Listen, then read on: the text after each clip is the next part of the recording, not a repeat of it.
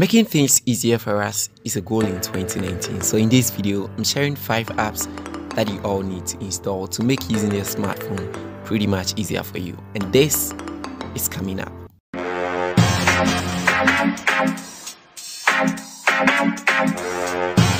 Hello everybody and welcome to this channel once again. If you're new here, please hit on the subscribe button to subscribe. If you're old here, thanks so much for coming back again. So in this video, I'm sharing the 5 apps that you all need to install in January 2019. I'll be doing a couple of series on this one. So number 1 on my list is the button quick settings. Well, dragging the notification bar from the top of your phone, especially when you're using the phone with a wider screen, is pretty much something that is very hectic. Now I've got this app here that covers you, that allows you to drag your notification bar from the button over here. Now it comes with a simple design that you can very manipulate. It comes in 2 sizes, the free version and the premium version. Now if you're using the free version like I'm doing right now, you wouldn't have access to a couple of things like the tiles. You wouldn't have access to a lot of stuff over here that I'm showing you right now. You would have access to just a few of them like this one. So if you want to get a premium version, you can get it in order to use the full version. Now the sliders here makes it pretty much easier. If you drag this thing from here, you can see that I have a couple of sliders, including the brightness and then the volume, the alarm volume and all that stuff. You can easily manipulate it. You can manipulate your data, your synchronization, your portrait and your touch, your Wi-Fi and all those things. So you don't need to go up to the top of your phone to do that. The colors, you have to get the premium version if you want to use the different colors, and then the handle and the layouts. Now one thing that I am so much excited about this one is it comes in 3 themes. The default one is the white one. You can also have the dark one and also the black one over here. So you just have to decide on which one to use. Setting it up is not all that a big deal. You just have to do a couple of allow some permissions in your settings and then you are good to go. Number 2 is typing hero. Now, have you ever wondered how you copy and paste so many things in a couple of times? For instance, I am a graphic designer and a lot of people do ask me so many questions online. Do you make YouTube banners? Do you do this? Do you do that? So it occurs as if I reply to same messages over and over time. Now typing hero got you on this. The things that you do type over and over again, you just have to set a keyword for it, and then in the moment you type that one, it just brings it up all for you. For instance, I have this shortcut over here that is CARESP, that is channel at response. So basically, if anyone asks me on Instagram that do you make YouTube channel, I just go to Instagram, and then the moment I type CARESP and then I hit on the space bar, it just pops it up for me. So hello, thanks for contacting me and all those long text. So you just have to set basically like a keyword that will actually allow you to type a longer message. For instance, I have also add the T add, that is my address. If I go to Instagram or WhatsApp anywhere and then I type T add, it just pops out my address for you over there. So it saves you lots of time. You just have to remember the keyword that is set for your long text. Setting this one also up is not a big deal. You just have to do some permissions in the settings and then you are good to go.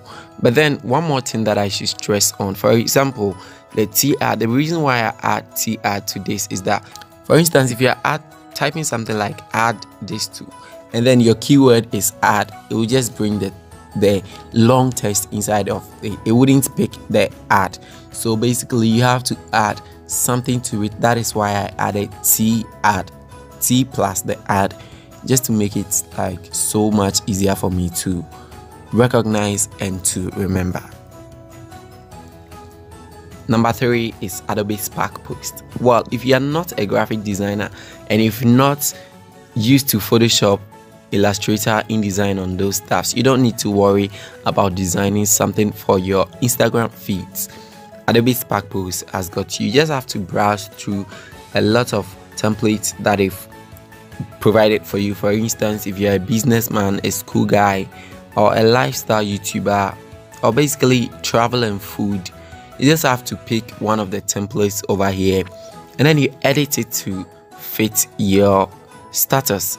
I've done some posts over here. If you remember this, I did this and posted it on my Instagram about 2-3 days ago.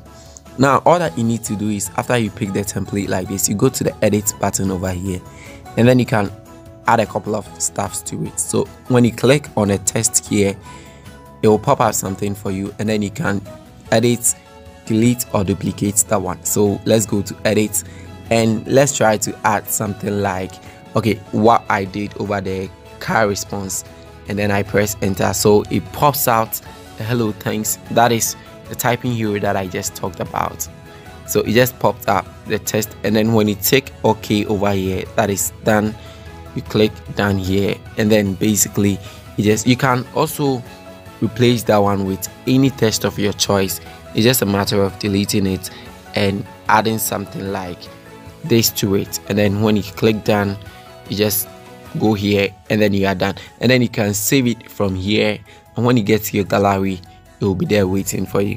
They have a lot of templates that you can make use of, so it's just a matter of you figuring out what you want to do, what you want to post, and the template that will fit you the best. Number 4 on my list is One Lyrics. Well, I'm pretty much sure that you are familiar with Music Match lyrics and some kind of lyrics app, but this one here is so much easier for you if you want to get to really learn your lyrics well. Before I move on, one thing that I love about this app is that after you've played the song and it has captured the lyrics for you, it saves it offline, so even if your data is not on, you can still use it the next time you are really like listening to your song. Now this is what it does. The moment you get into your music player and you select a music, probably one that will be recognized to have lyrics. So in this case, I'm using Better by Jessica Ready. Now if you hit on play,